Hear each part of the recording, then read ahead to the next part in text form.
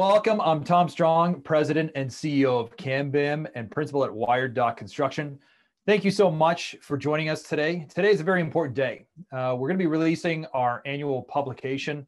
This document really supports our mission as an organization. As you know, CAMBIM's purpose is to drive technology and innovation to advance our civilization. We think this is really important. You know, our industry does not operate at 100% capacity.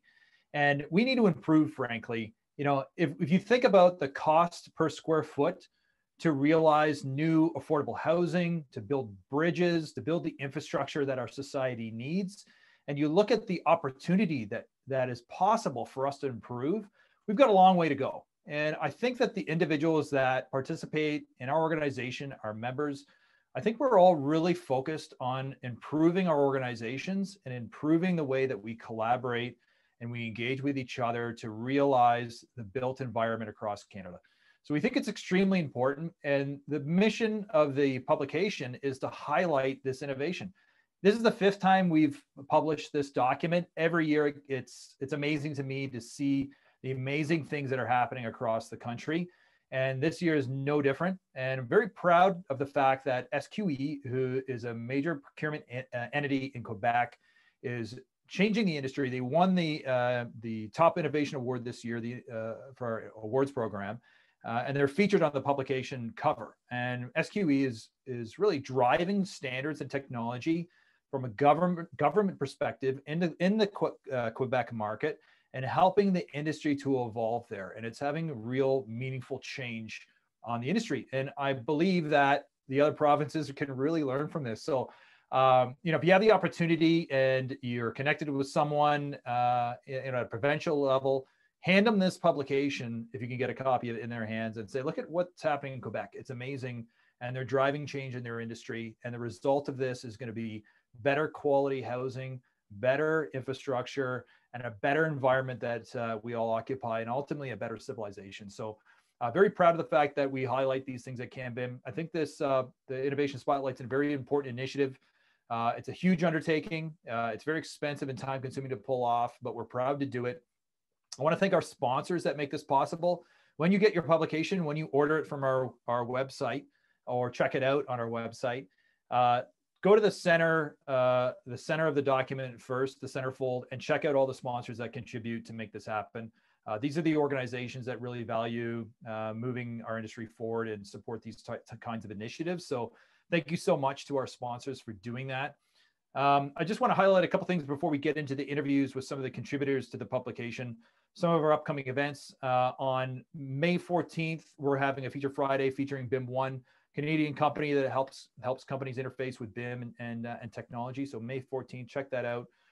May 28th, SolidCAD, who's another company focused on helping companies use technology. I'm going to be featuring some really interesting case studies from their clients. If you want to get involved with our organization to help drive our mission forward, if you want to contribute towards shaping the publication and our events and our direction and our strategic plan, get involved with the think tanks. You can go on our website and check that out. The think tanks are groups of individuals that are focused on innovation and technology for their organization. And they're focused on different areas where we have challenges.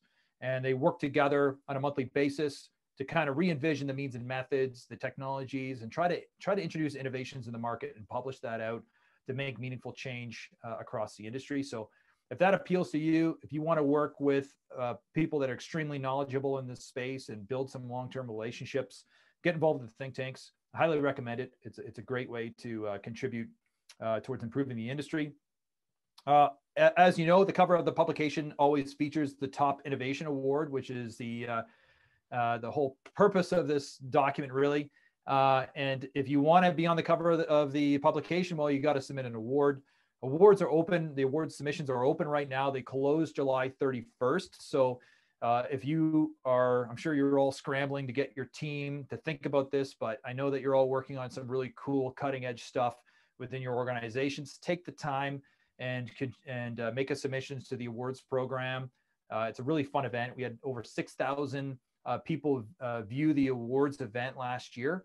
And it really puts your organization and the work that you're doing up on a podium and you can be recognized across the industry. It's great for your brand. It's great for your career. It's great for your team, for morale. So definitely check that out. July 31st is the deadline. Certification program. So as you know, we have a program at CanBIM. We're trying to recognize industry professionals that are focused on driving the BIM process and the digital project delivery process over the life cycle of projects, so that all of these industry professionals are speaking the same language and understand how their organization interfaces with other organizations, so that we can move this digital transformation, the use of digital technologies for construction and design and facilities management forward in the industry. So the certification recognizes these individuals and benchmarks their capability. It's a great way to advance your career. It's a great way to highlight the capability of your organization. So definitely check out the certification program. The next deadlines, there's limited space, certainly, so pay attention to that. But the next deadlines to get your applications in for your team or for yourself is April 15th and July 15th. So thank you very much for tuning in. And again, thanks to our sponsors. And we're going to have an interview here with Sarah Lipsett, who is the individual that helps to drive the creation of this document for us every year. Hi, we're here with Sarah Lipsett, who's our editor and director of our annual publication. Sarah, thanks so much for taking the time to talk to us today. Maybe just for people that don't know you, if you could just explain really quickly your background and how you started working with us on this project. Sure. Thank you so much for having me.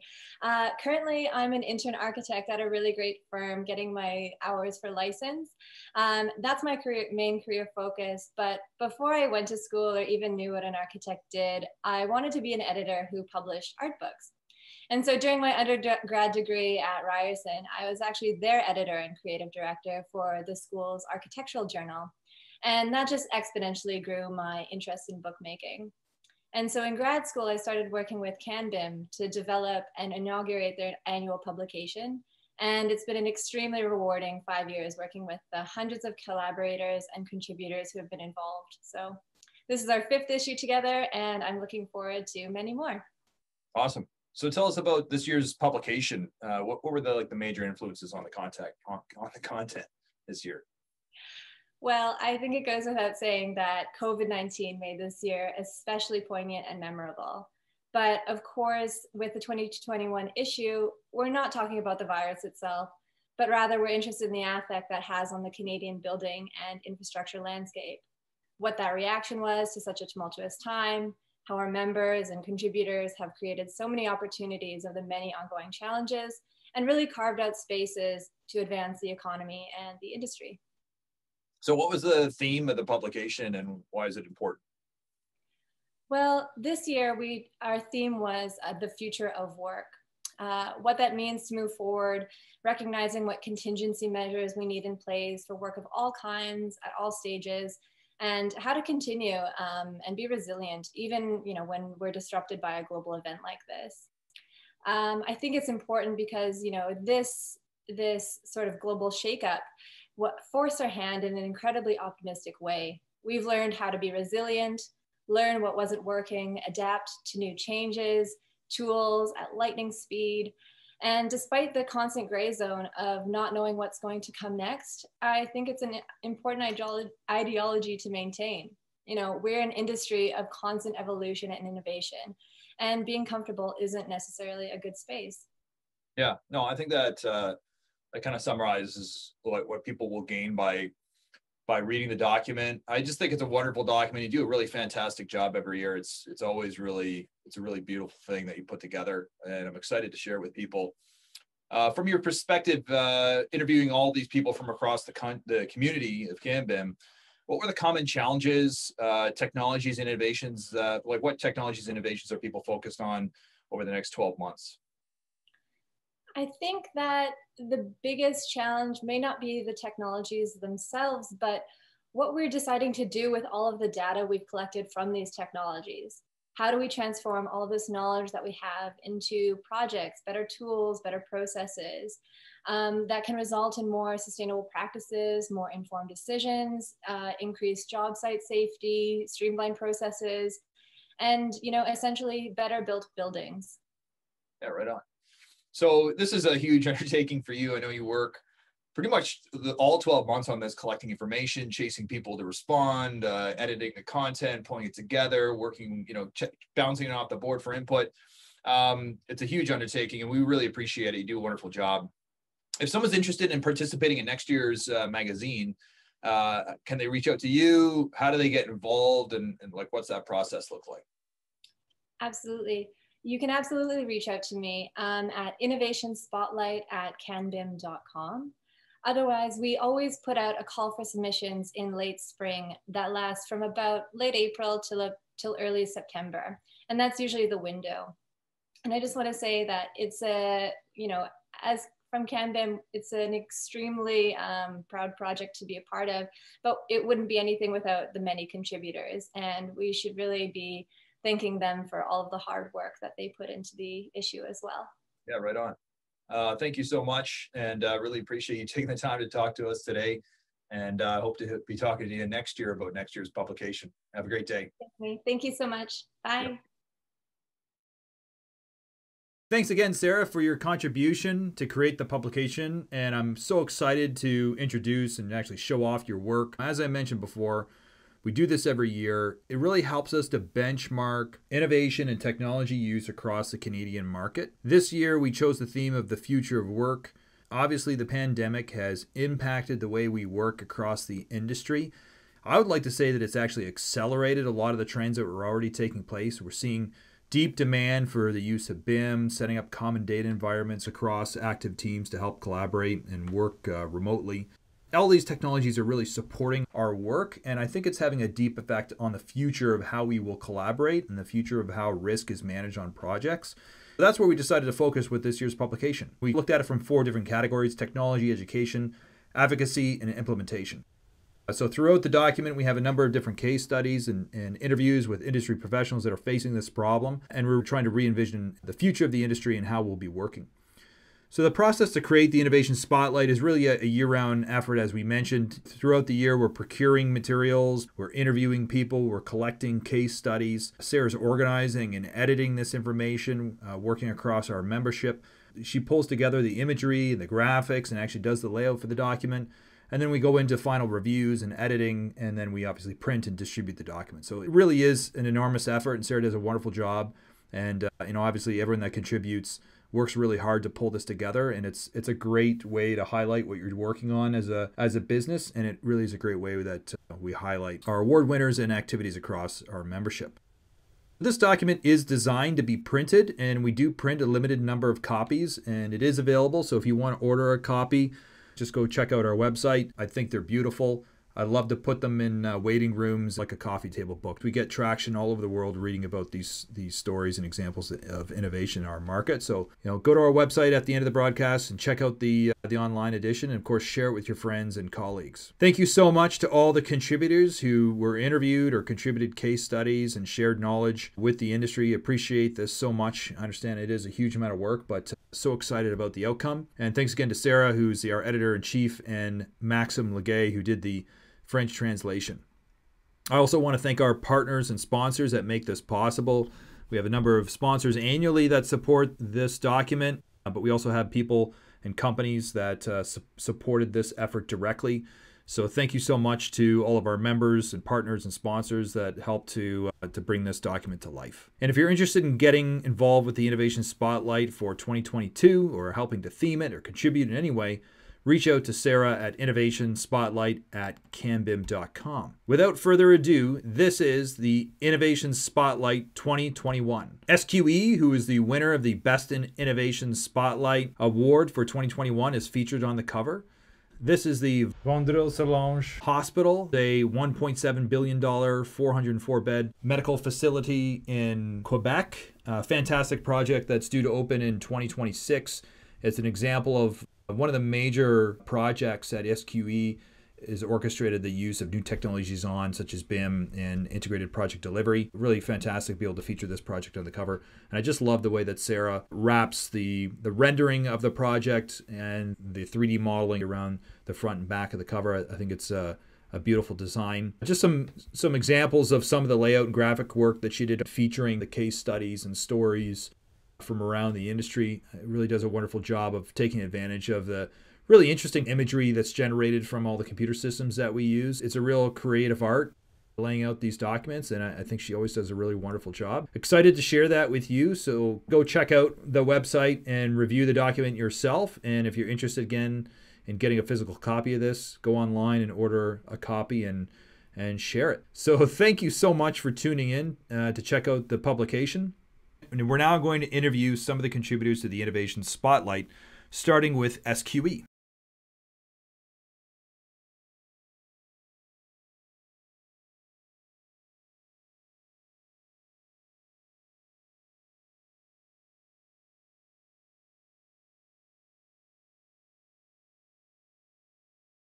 Now we're going to be speaking to SQE, which is the Société Québécoise des Infrastructures.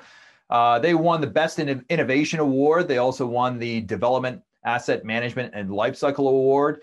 And they're on the cover of this year's Innovation Spotlight publication. We're going to be speaking to Guy Paquin, who is the Director General, Strategies and Special Projects. Guy is an engineer. He's been working in the Quebec market for over 40 years in the public and private sectors. He's been instrumental in driving innovation and new technologies across SQE. We're also going to be speaking to Steve Tremblay, who is the Director of Development and Integrated BIM PCI Practices, which basically covers integrated design processes. And he has 20 years experience and manages a large team that works across SQE. So thank you so much for taking the time to talk to us today, guys. And I'm really excited to have a chat with you. Bonjour, merci de l'invitation. C'est un plaisir pour nous d'être avec vous aujourd'hui. So how has the pandemic affected how you think about space management? Do you think these are going to be temporary changes, or do you think that it's going to have a lasting effect on the shape, the size, the configuration of the new infrastructure that you're creating and introducing into your portfolio? Merci. Question très pertinente. Effectivement, il est certain que l'occupation des espaces, la gestion des espaces sera différente avec l'arrivée de la pandémie. Bien sûr, c'était un moment très difficile pour le Québec. Le Québec a été durement touché, mais il faut voir du positif dans chaque chose et la pandémie aura permis de faire cette réflexion au niveau de l'occupation des espaces, les milieux de travail. Donc, la SQI était déjà, même avant la pandémie, impliquée dans une réflexion au niveau du gouvernement en tant qu'expert immobilier sur comment faire une transition au niveau des milieux de travail, les rendre plus flexibles, plus performants, revoir la façon d'occuper les espaces. Donc, la pandémie aura accéléré cette réflexion. La SQI est activement impliquée à travers ce travail. Bien sûr, le positif dans tout ça, c'est que la transition numérique sert de levier à cette transition ou à ce changement au niveau de l'occupation des espaces. C'est très important pour nous.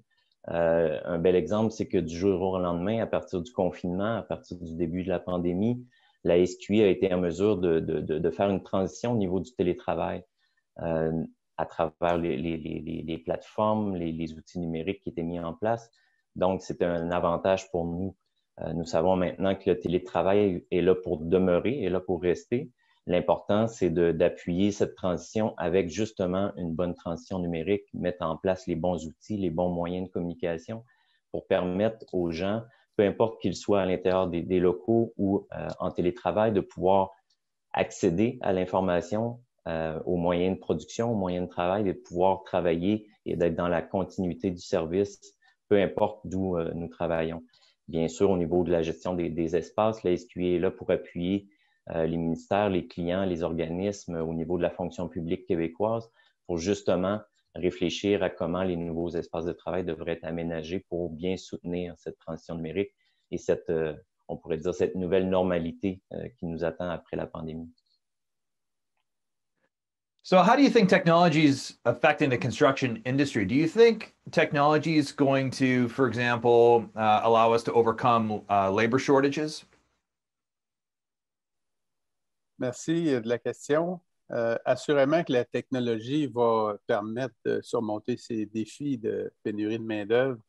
On sait tous que la transformation numérique amène des nouvelles façons de faire, bien sûr, mais va permettre aussi d'attirer des personnes différentes dans l'industrie de la construction.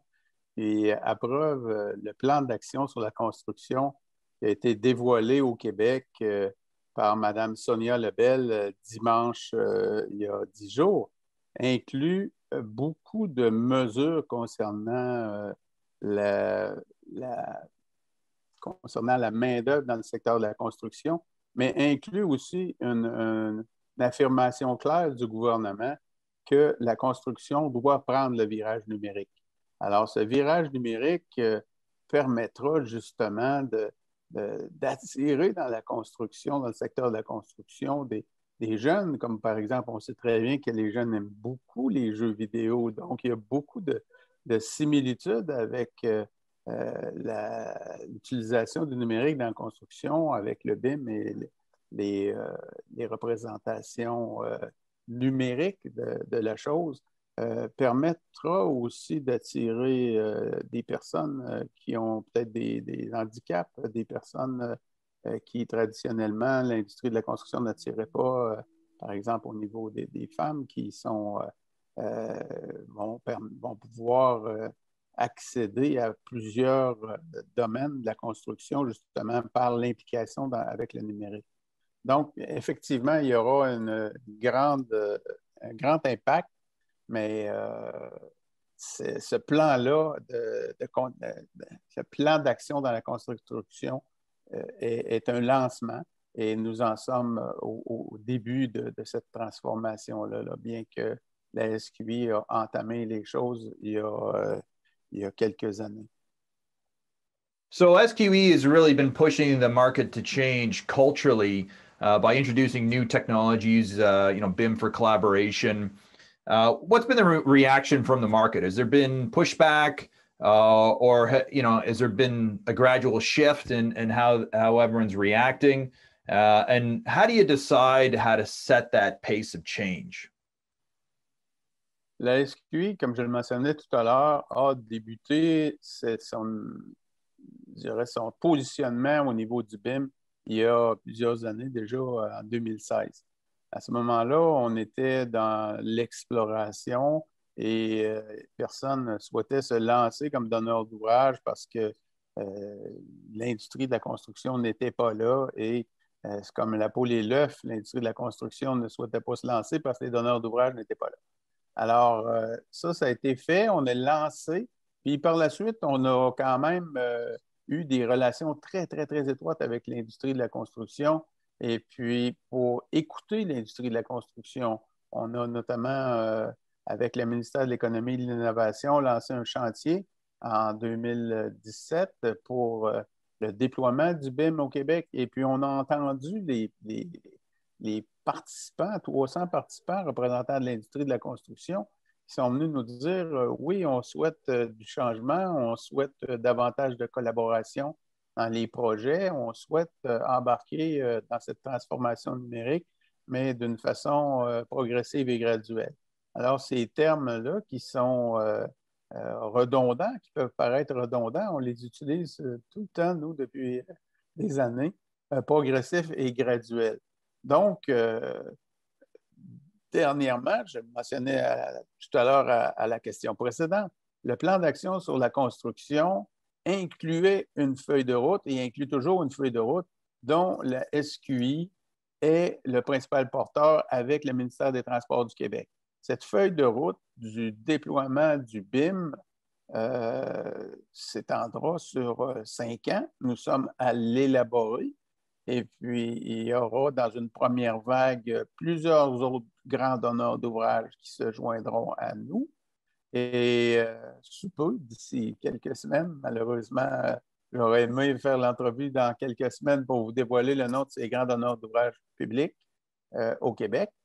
Mais c'est un signal clair du changement, du rythme de transformation que devra adopter l'industrie de la construction. Donc, dans cette feuille de route-là, nous continuerons d'utiliser toujours les vocables progressifs et graduels. Chacun des grands donneurs d'ouvrages publics concernés ira à sa vitesse, mais le signal sera clair du côté des donneurs d'ouvrages publics au Québec.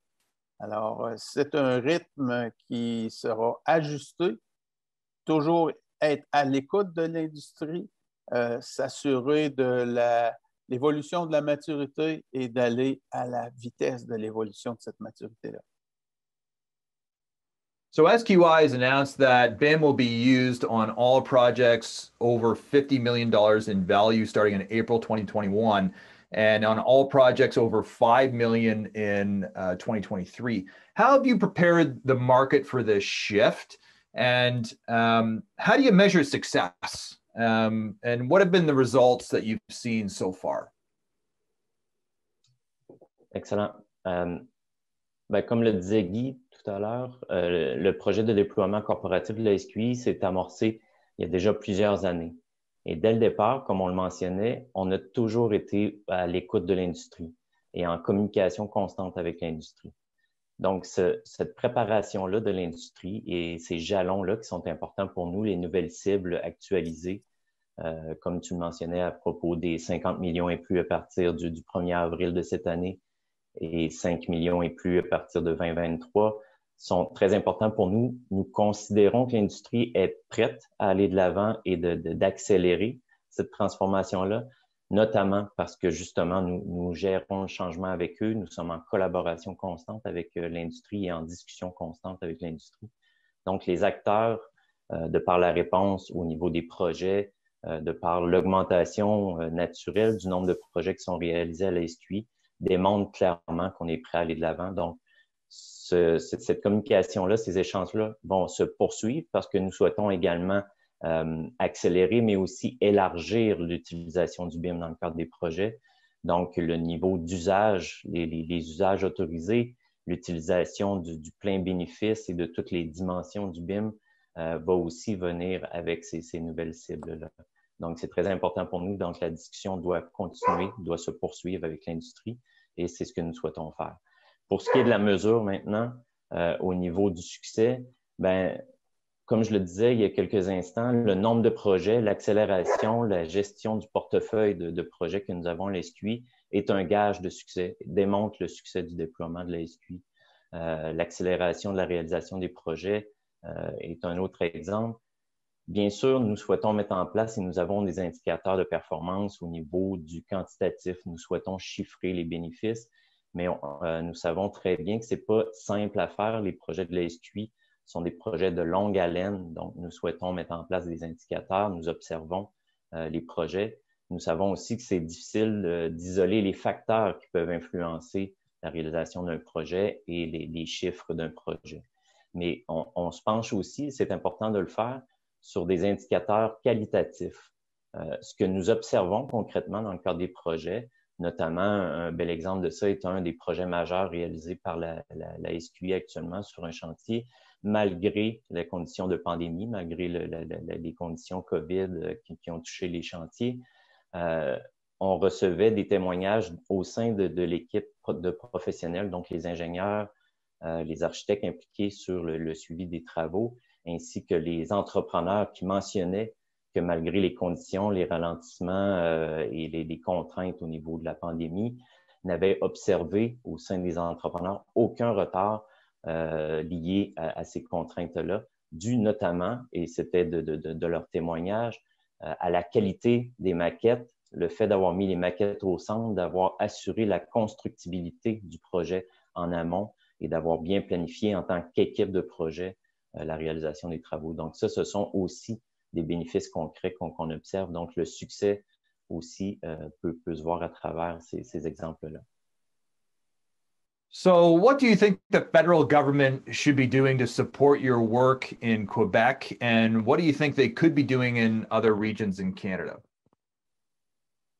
Ici, on ne peut scinder, à mon avis, les projets qui émanent du fédéral versus les projets qui émanent du provincial, du gouvernement provincial. Les professionnels qui sont impliqués dans les projets au Québec et les entrepreneurs qui sont impliqués dans ces mêmes projets sont les mêmes dans un type de projet, peu importe le donneur d'ouvrage, dans un projet du gouvernement provincial, un projet du gouvernement fédéral. Donc, il faut, à mon avis, annoncer clairement les choses, faire preuve de leadership. La feuille de route BIM annoncée par le gouvernement du Québec il y a une semaine donne clairement l'alignement et la vision du gouvernement du Québec à l'industrie de la construction au Québec.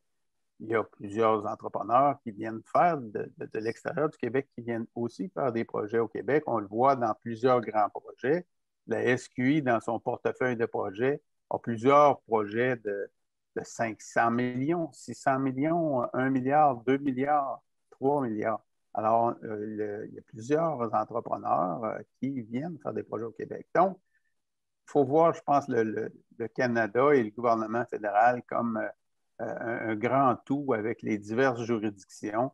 Et puis, à titre de juridiction qui vient toucher l'ensemble des provinces, je crois que, au même titre que le gouvernement du Québec, qui fait office de leader parmi les juridictions au Canada, le gouvernement fédéral se doit de lancer clairement son opinion par rapport au déploiement du BIM, qui, à mon avis, est un grand bénéfice pour la construction. D'ailleurs, il s'agit de penser à des grands travaux qui sont faits par le gouvernement fédéral au niveau de la colline parlementaire à Ottawa.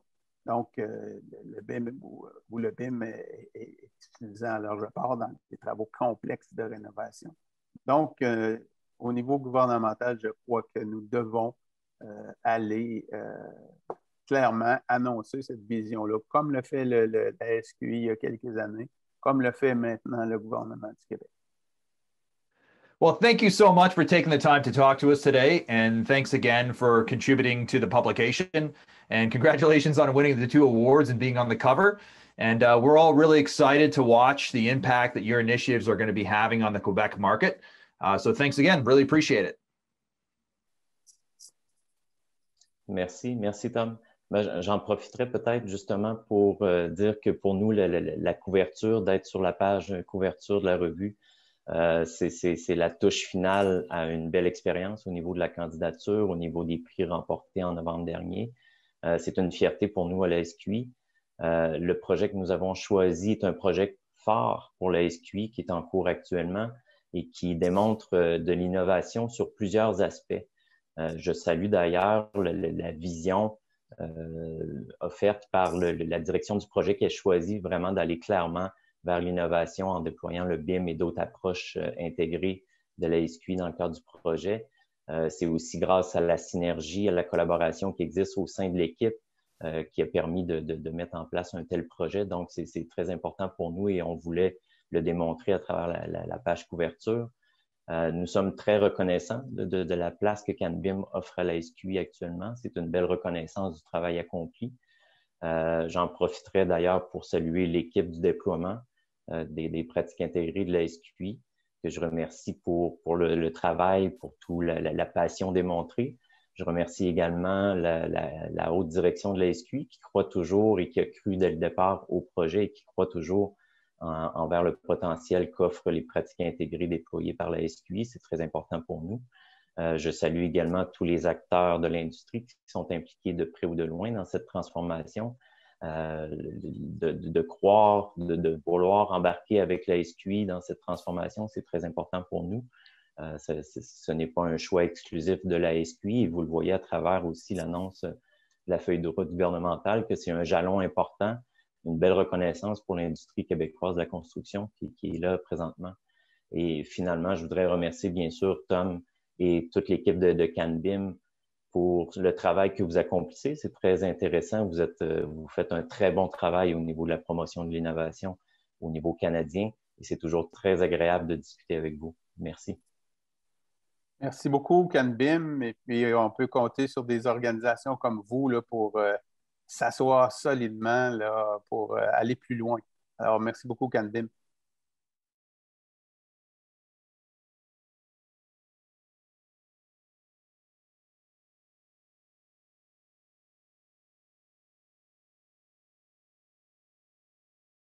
Thank you so much, Steve and Guy. Really appreciate hearing what you're doing there in Quebec. I think you're really setting an example for the rest of the country around how you're integrating BIM and new technologies into procurement. I think it's a great strategy, and I'm looking forward to seeing what happens in that market as a result.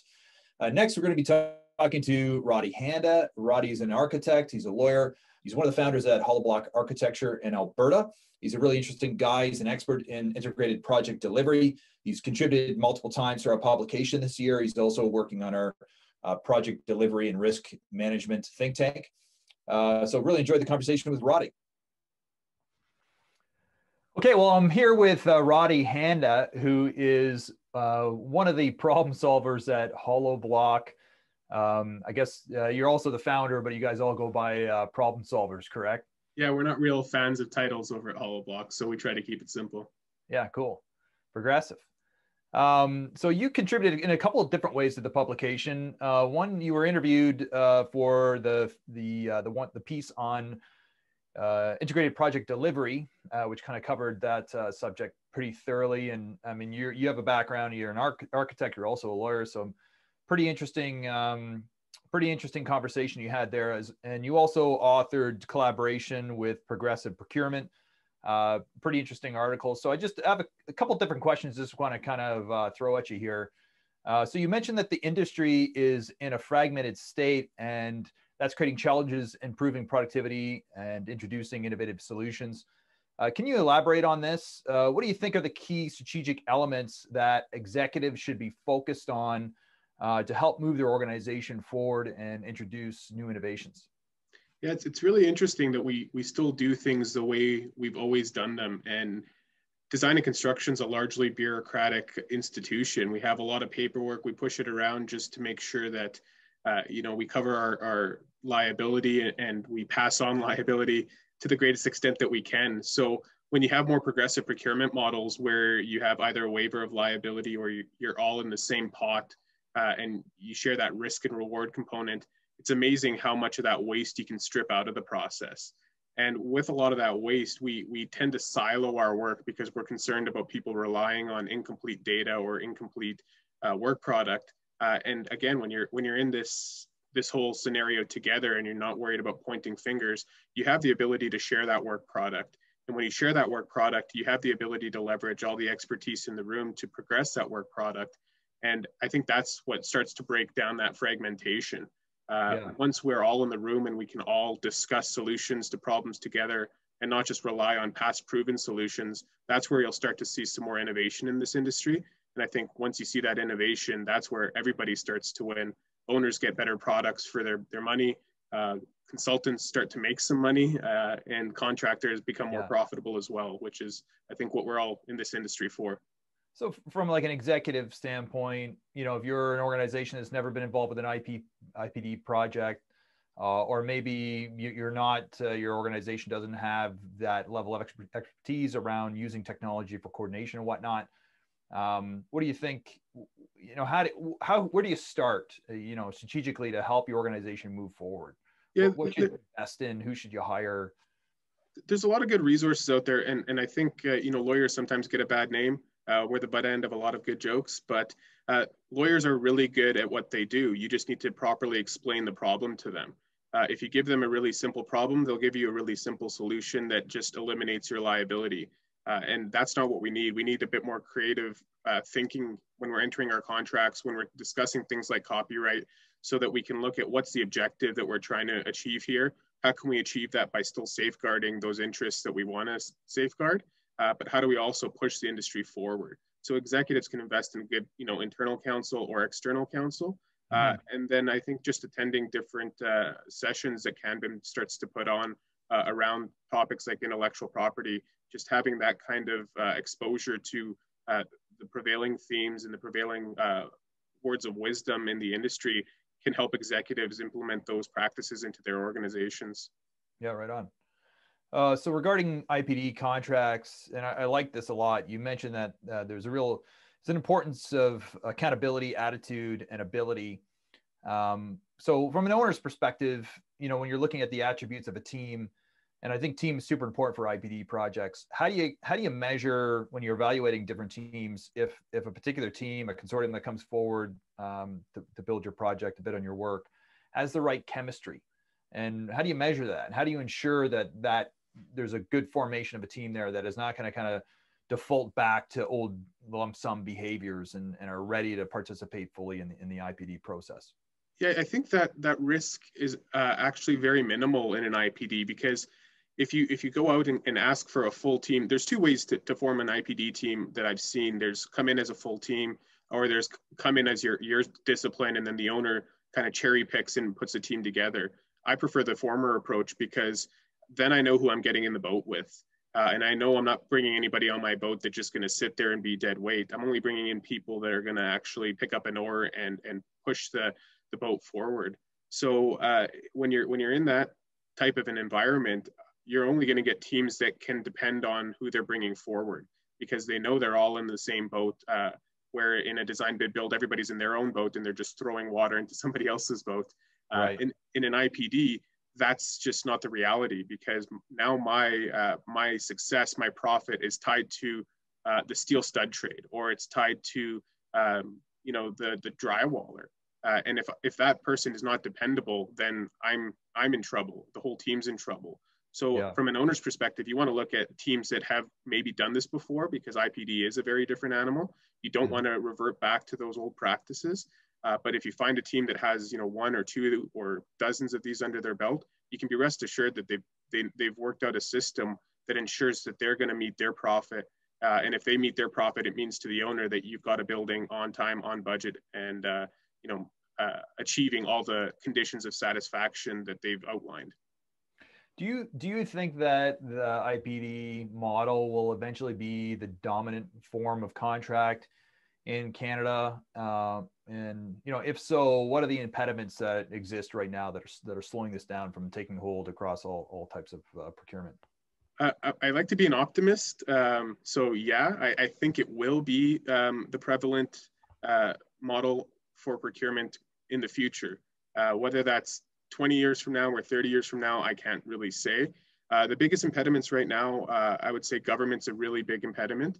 They tend to shy away from new procurement models, and they tend to shy away from procurement models where there's a waiver of liability and you can't actually sue people. Yeah. Government is always under the public eye, and they need to be seen as protecting those public interests.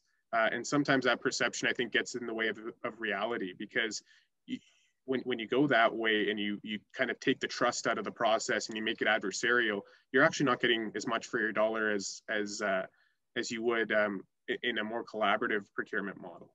And I think once that becomes more understood and more accepted, then you'll see governments start to adopt IPD as their main procurement model. But for now, that's the biggest impediment is it's not really proven. It's still pretty new, although you're seeing a lot more private developers adopt it. That's going to start trending up a lot quicker. I think the last people that will really embrace it would be governments. And until they do, a lot of the projects we're going to see right now are government projects. That's just the state of the economy. That's just the state of development right now. And until, so how do we solve that? I mean, it was, hundreds of thousands of people are going to watch this video, I'm sure. Yeah. What's the call to action? How do we prompt government to learn about these new contract models and adjust their thinking? That's a really good question, Tom. I think you might have to run for either premier or prime minister. It's hard because a lot of politicians, they're not from this industry. They don't really understand it. And to educate them, they've got so much on their plate that they need to understand. It's tough to really educate from the top down. So my hope is you'll get people that join government that aren't elected officials that start to push this from the ground up. And if you get that, I think that's where you'll start to see that transition, and maybe ministers starting to listen and saying, no, we need to get away from these other procurement models, because look at the successes we've seen with some of these other developers. I also think I'd applaud the Edmonton Public School Board, because they receive public dollars and they basically told Alberta Infrastructure, we'll take on that risk. And the Alberta Infrastructure said, we'll take away your contingency. And Edmonton Public School says, that's okay. That's how IPDs work. We'll figure it out. And we were actually successful on some Edmonton Public jobs, sending money back to Alberta Infrastructure because they were IPD. So ironically, it was a great, I really enjoyed the piece. I thought it was a really great example of the use of IPD. And I think that the more people that read that article in this year's publication, the better. I mean, we can use that as a vehicle to help to educate government procurement individuals to help them understand this contract type. So thank you so much for that contribution to the publication this year. And I really appreciate your time. And we'll talk soon. I'm hopefully in person soon. Thanks for having me, Tom. All right, thanks.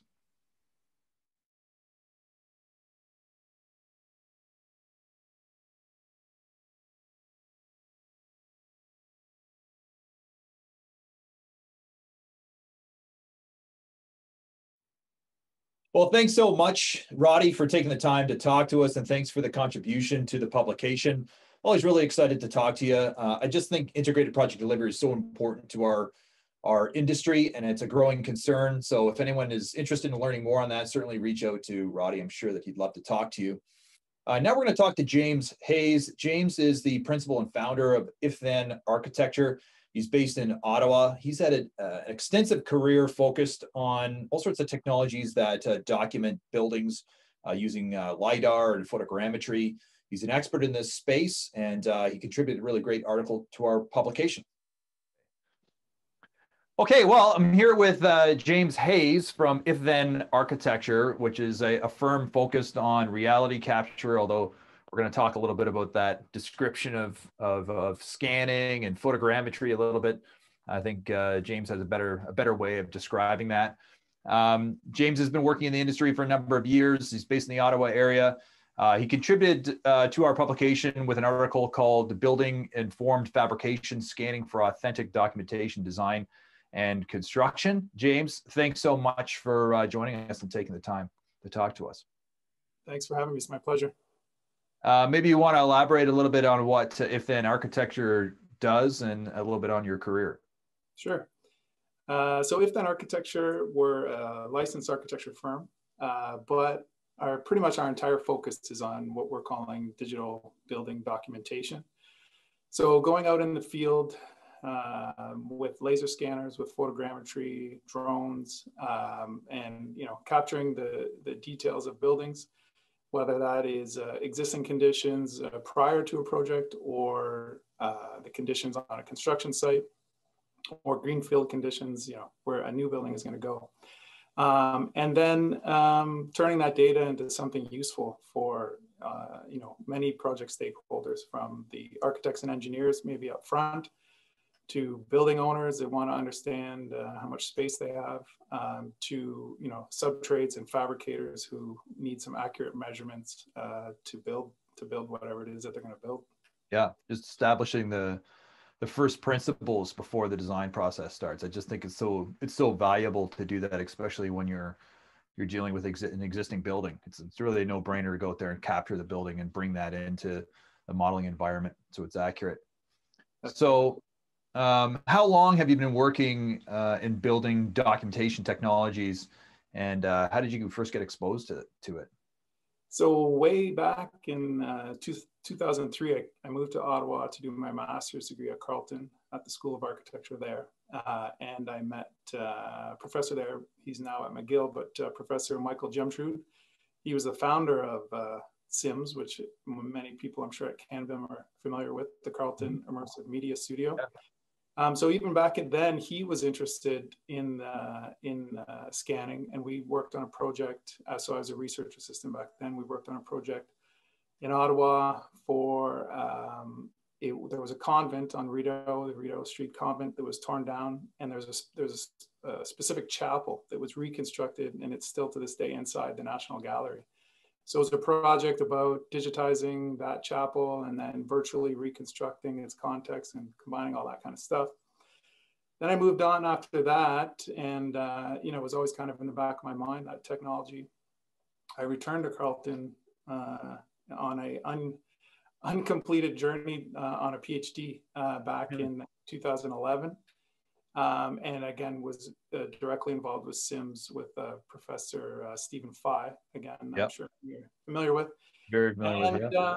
Yeah, and I was involved with the robotic fabrication at the Sims Lab and scanning and everything that they're doing. And then in 2016, I started with Darcy Charlton and Ryan Odell. We started If Then Architecture, and now I love the name, by the way. I think it's clever. Yeah. And now today it's just Darcy and I as partners. Ryan has left the firm. But yeah, we're kind of a smallish firm. We have 8 employees, and so yeah, we've been involved in the center block. We do lots of projects in Ottawa, and we periodically come down to Toronto to do some work as well. Yeah, great. So what do you think this tech is important? I know I called it reality capture, but I know you like to describe it as more like documentation technologies, which makes a lot more sense. But why do you think the technology is important? How is it changing the design process, and how is it being used to support detailing and fabrication? And yeah, go ahead. Yeah, well, as you alluded to at the beginning, and it is the vast majority of our work is basically scanning existing buildings and just getting a baseline of data, making sure all the stakeholders have all the information they need at the beginning of a project. But just one of my personal kind of interests related to my PhD is the idea of it helping with fabrication. Mm-hmm. I think that in general, construction, and again, architects have been kind of obsessed and interested in prefabricated housing and all this stuff. And there's lots of architectural literature on emulating the automobile and the aerospace industry since Le Corbusier in the early 20th century. But I would qualify most of what happens in the AEC on a construction site as a craft-based, meaning something happens, there's feedback from what that is, and then you adjust to move forward. So it's more of like, it's less, most construction, again, there is prefab and things like that happening, but most construction is more like a craft-based endeavor rather than a mass-produced, where in mass production, the correlation between the idea and the outcome is very, very tight. Like it's almost exactly, the same thing. One, yeah. But in construction, as you're well aware, once a construction starts, there's all kinds of changes. One trade builds something, another trade comes along and has to build on top of that. So my part of the reason I chose that kind of topic for the piece is I think it's something that isn't like, I think pretty much people have a sense of laser scanning and photogrammetry and that kind of stuff at the beginning of a project to get that information, but it's not that well used or not that well known, during construction. I would surmise. Mm-hmm. So how's all this technology helping to make the industry more productive? Like, how do you think it ties into making those craft workers more effective at what they're doing day to day? Yeah. So again, I think that it especially with complex geometry. You mentioned Frank Gehry earlier in our conversation at the AGO, but it just takes the guesswork out of a lot of the measurement, and it provides a level of confidence, I think, for the trades. And again, like when when a trade is bidding on something, bidding on work, the more unknowns there are, the more they're going to kind of inflate their price just because they don't know what's going to happen on site. I know of trades, glazers, etc., that plan on having to install something more than once. The first time they install it, it doesn't quite work, or there's going to be things happen. So I think that in general, at the small scale, it just kind of provides a baseline level of confidence in the measurements. And it allows trades to kind of fabricate something potentially offsite. I think concurrent fabrication, compressing timelines, those things are valuable to construction. And it allows those kinds of things to happen. So it was a really insightful article. I really enjoyed reading it. From an executive perspective, if you want to invest in these technologies, if you want to utilize them in your day-to-day, if you're I don't know if you're a curtain wall supplier, or you're a general contractor. How should you think about these new technologies? Where do you start? Where do you invest? Who do you hire? I mean, obviously hire if then architecture for scanning, but if they want to, Yeah. No, I mean, for our strategy right now, at the very beginning, we acquired a Leica P40, which we thought was, kind of the best and most accurate. But what we quickly found out was that, not everybody's interested in super accurate information. They, it might be more important to get more data, and, the accuracy suffers a little bit. So we were trying, as our personal kind of business, is to, cover all our bases. We have SLAM, we have terrestrial scanning, we have drone, we have a number of different terrestrial scanners. But if you were in, I think your example, a curtain wall installer, you're going to want to get something that is going to be obviously the most helpful to that work, where, so you might specifically want something like a P40, a very accurate scanner. Whereas if you're a general contractor and you're not, maybe it's not your work to be coordinating the trades work, right. But you're using it to gather data on milestones of what materials have been installed on the building. You might be looking for something that's SLAM, where you can quickly get in and around the building and just get a baseline set of data that way. So the accuracy maybe isn't as important to something like a challenge. So it's sort of working backwards from the problem you're trying to solve and trying to find the most appropriate solution that gives you, is a balance between cost and time, I guess. I mean, that's as we talked about earlier, all this gear is a bit expensive, and again, that's kind of where we're trying to position ourselves. We have it all, so you can come hire us. So what do you think in a real succinct way here, as we're almost out of time, but what do you think the future of this technology is? How is it evolving, and how do you think it's impacting how risk is managed on projects? Yeah, so I think the future for me, again, in I think your last publication, there's, and in the BIM world, there's a lot of talk of digital twins, things like that, and the impact of BIM on future construction. But for me, I think the missing piece, whether it's laser scanning or photogrammetry, and what I think is going to happen is there's going to be more what I would call photogrammetric devices, like where we have a handheld scanner that does close range scanning. It has 2 cameras on it.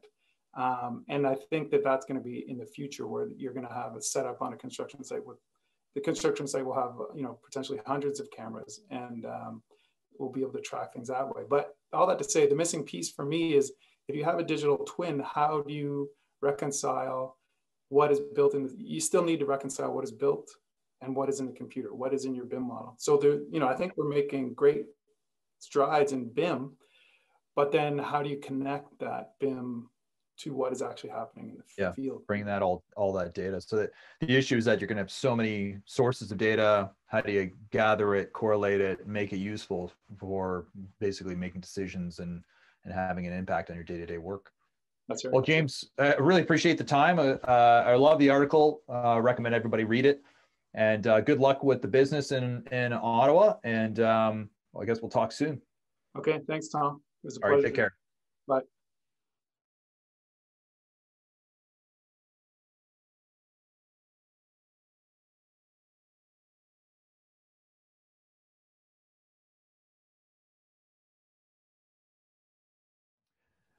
Hi, I'm here with Sam Revel, who is the, I don't know what your title is, Sam. What's your title?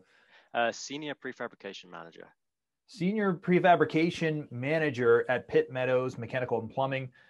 Pitt Meadows is probably one of the most sophisticated mechanical firms in Canada, based out in BC, working on pretty much all the major projects out in that region. And Sam contributed to the publication in a couple of different ways. One, you're featured because you won an award, I guess in the digital supply chain category. And you also contributed an article called Optimizing Stratus for Offsite Fabrication, which kind of covers the initiative that Pitt Meadows has underway to basically model everything that you're going to supply to a job site and build it offsite, and then manage that the supply of that material and modules. So really sophisticated work. I'm excited to talk to you. So what drove Pitt Meadows to explore expanding its 3D detailing capability and establishing an offsite prefabrication facility? Yeah, I think overall the vision was driven by our president, Steve Robinson. So around about 2013, he was kind of just looking around at the market, becoming more and more frustrated with conventional construction, and was looking for a way to kind of take the next leap as a company as Pitt Meadows. He was really inspired by the offsite fabrication model that's so prevalent in Europe.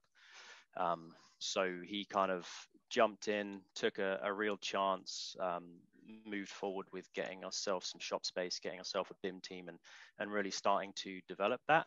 So definitely kudos to him for having kind of a vision of where the industry was going early. I joined the company in 2016. I'm from the UK, so obviously the prefab market there is quite prevalent. It's definitely continued to thrive since then.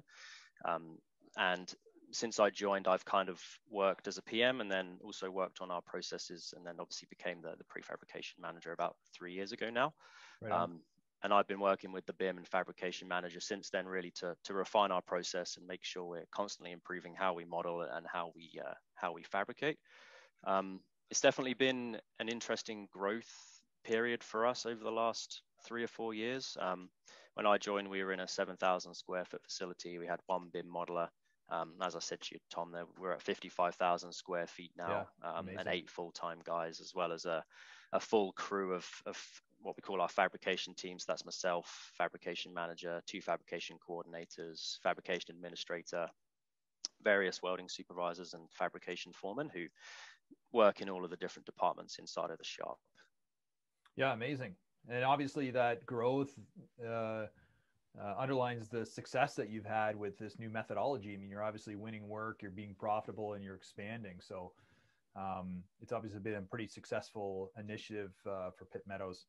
So in addition to creating certainty and increasing margins, have you found that your modeling and modularization capabilities led to winning more work?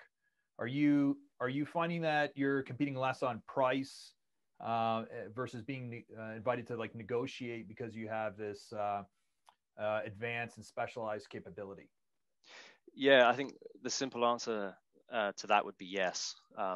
We've definitely been able to position ourselves very uniquely in BC, just through leveraging what we can do in terms of BIM and fabrication.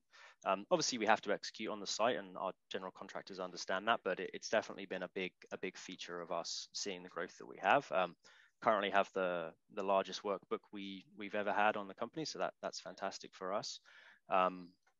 The other thing I'll say is the BIM and the prefab has definitely driven us to work in nothing but that design assist, design build project, which right. is obviously beneficial for everybody involved. And our local developers and our general contractors, they keep coming back to us and asking for the same again, right? So it's right. Fill that design build role, fill that design assist role, work with us early. We're being kind of directly spoken to before there's even a hole in the ground, coming to the table, presenting what we want to offer. Yeah. And then leveraging that design assist role to make sure that we can approach the project how we want to approach the project. Obviously, right that so it's a lot more collaborative, and yeah, and obviously that really helps with the sites as well. You know, we're drastically reducing the manpower required on the site, reducing that manpower stacking because we're leveraging that prefabrication on the front end. So yeah, it's been a good growth period for us, and definitely enjoying working on these big complicated projects for BC. Yeah, really interesting. It sounds like it's really, this whole initiative has really transformed the way your business operates and how you win work.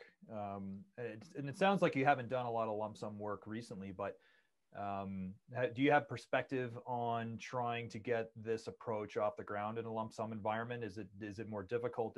Is it even possible without the early collaboration? I would say it's possible. The thing that we've seen over the last few years is you have to work through those standards of prefabrication. So as long as you build those standards around the kind of work that you're bidding, and you understand that you can leverage that manufacturing environment and that improved quality, early enough and then apply those standards to each project, I think it can work in a bid spec world. It's just nice being able to leverage that and say, actually, no, this is the way we're going to execute this work on that design assist side, just to be able to truly leverage the most optimal way rather than changing the goalposts each time depending on what the spec says. So Pitt Meadows has set up some pretty advanced supply chain tracking technology. Are you leveraging data in real time? Are you now able to measure better, understand your productivity rates, understand the activities on the job site in a more precise way? And how are you leveraging that data going forward? Or is that informing how you estimate projects? Yeah, it's certainly becoming more and more prevalent. I actually think that's probably the next major piece of the puzzle for us, is making sure we leverage that data as much as we can. We're definitely leveraging it on the fabrication side. So the way that our software works, we're actually able to see in real time our productivity inside of the shop. We live track every single spool or assembly that we're making through the shop through tracking statuses in the background, which are linked to QR codes for each assembly. So we use that to drive our manpower requirements in the shop, who's working where for the day, what welders are working on what orders. And it really does give us a much more in-depth overview of what's actually happening with our workforce every single day. Mm-hmm. And from there, we're starting to expand that onto the construction sites too. So the platform that we use is capable of also doing site tracking. So we're starting to get to the point now where the field foremen are actually updating the tracking statuses depending on their progress up a residential tower, for example. You know, we're tracking, has this pipe been craned onto the floor that it's required on? Has it been installed? Has it been pressure tested? Has it been insulated? Has the general contractor then signed off on that? So yeah, it's becoming more and more crucial to us to have that data in real time, just to truly understand what we're doing every day. So what advancements are you targeting to introduce over the next couple of years? Again, it's that data piece for me. So we've worked quite thoroughly through the automation of different processes. We have quite a wide range of automated machinery now, which is actually tying directly in with our software, which ties it directly to our BIM model. So we've sort of worked through that process. We're getting to the point now where that's working very well for us, and we're actually able to leverage those advantages. But with that, we're producing a ton of data, and that data is allowing us to better plan our day. So I see the automation of the use of that data being our next main challenge to overcome. I'd love to get to a point where, as we innovate and as AI becomes more prevalent in the industry, it starts to tell us what to do, right? I'd love to get to a point where it's like, okay, stop cutting that order right now. The welders up here haven't quite finished what they're doing. You know, or even right down to the point of give this welder this pack because he's able to produce faster than this welder in this booth, or it's a different type of work. That's definitely what I see us targeting in the next few years, is just that true automation piece, getting towards like a true manufacturing mindset, you know, that Toyota model of understanding your takt times for absolutely everything and refining that process down to truly understand what you're producing. Awesome. Well, thanks so much. Sam Revel is one of the leading industry experts in automation and fabrication in the mechanical space, and Pitt Meadows is really an amazing supplier out in British Columbia. Thank you so much for making the time to talk to us today, and thank you so much for the contribution to our publication, and hope to see you in person soon. Great. Thanks a lot, Tom. Thanks. Glad to be involved.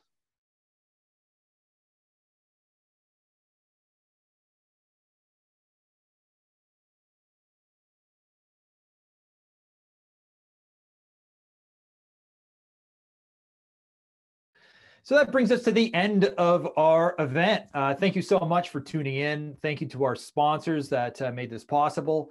Of course, thank you to Sarah and everyone who participated in pulling together the Innovation Spotlight this year. Extremely proud of it. Go online, order a copy, get it to your doorstep. In fact, order a couple, give it to your boss, give it to some other people. We really want to grow this organization. We feel that the more innovators that we have at the table, the better. Let's all work to make this the place where we gather and talk about improving the industry. I think we've got a long way to go. I'm very excited about the future. I'm very excited about the innovation that's happening across the country, and I'm excited for our next event. So tune in on May 14th.